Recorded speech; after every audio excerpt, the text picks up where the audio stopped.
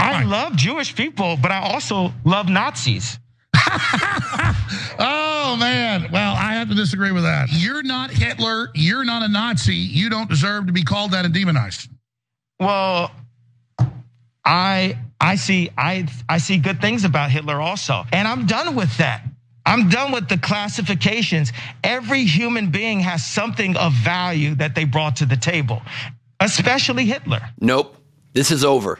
It's over now. Please watch this entire video to understand, finally, once and for all, the reason why you cannot normalize hate, the reason why you cannot normalize anti-Semitism or racism or bigotry of any kind, hate against any marginalized group of people, whether they be the LGBTQ community or any community whatsoever that is doing no harm to you. Why can't you do it? Because it spreads out of control very quickly. And what you think is harmless fun all of a sudden is the new normal. And as we know in the last few years in this world with a pandemic, new normals can suck real bad real quick. But imagine new normals that don't go easily away when a virus wanes, but instead you've awakened hatred in the minds and hearts of millions of people in this country, and maybe hundreds of millions around the globe. All because Kanye wants a little more press attention. All because Donald Trump wants to have dinner with Kanye. Do you see how these things get out of control? First, you have people storming the Capitol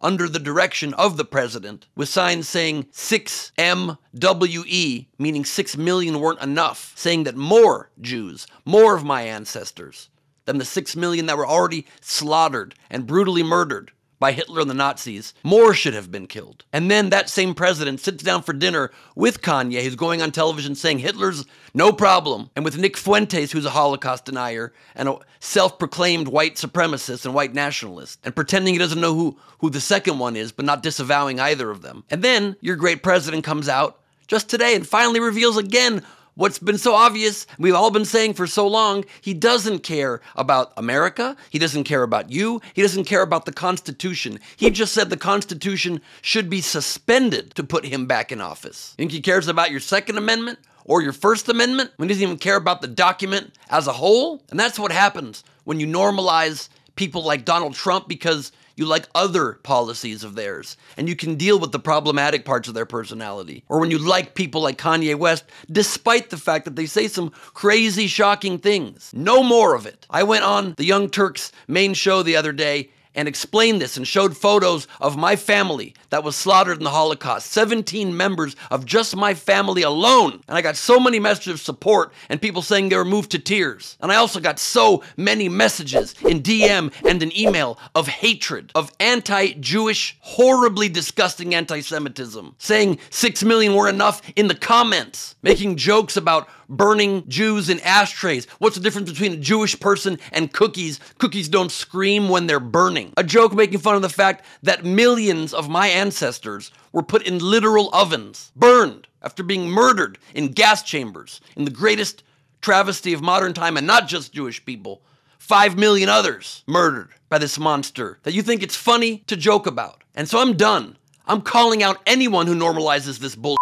I already called out Chappelle for normalizing it even softly in his monologue. And now, of course, it spreads to other things. And just yesterday, members of the Proud Boys and the Patriot Front, two far-right, essentially neo-Nazi groups, intimidated people in Columbus, Ohio, and forced a drag queen story hour to be canceled. This protest included Nazi salutes. These idiots hailing Hitler. It's already spreading. Don't you understand? You can protest something with kindness. You can protest something without using symbols and signals that unleash generational trauma and that call up the slaughter of millions of people. You can do it without intimidation. You can protest things with your words. I know that's not your strong suit, but you could try.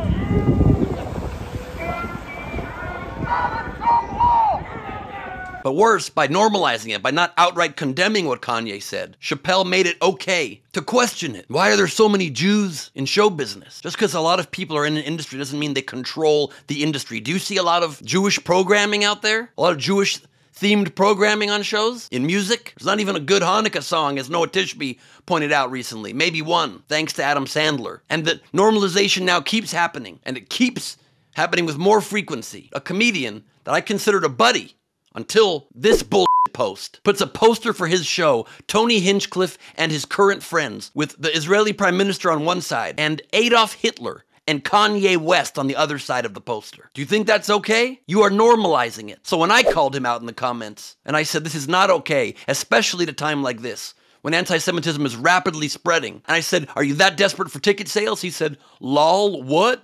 It's sold out, weirdo. I told him in that comment that 17 members of my family were killed. His response was, my show is sold out, bruh. How empty do you have to be in your soul and in your empty little head to give that as a response? But way worse is the rest of the comments were all, what a funny poster, how hilarious, bro. Cool you got Hitler in there. And in reply to my comment and Tony's response to me, somebody wrote 6MWE, 6 million weren't enough. They said clearly seeing this reply, 6 million weren't enough, implying I should be murdered in a genocide because I'm simply calling for people to stand against hate. The most obvious and easy thing you can do, the laziest thing you can do, to just post, I'm against this, or at the very damn least, not posting it yourself, you coward. Come to my face, Tony Hinchcliffe. Come to my face. Anybody who's normalizing this bullshit. Or the MMA fighter, the Jewish MMA fighter who said come to his face. We'll both stand up against you. Enough is enough already. And who liked that poster from Tony Hinchcliffe? Huge comedians with huge platforms. Tim Dillon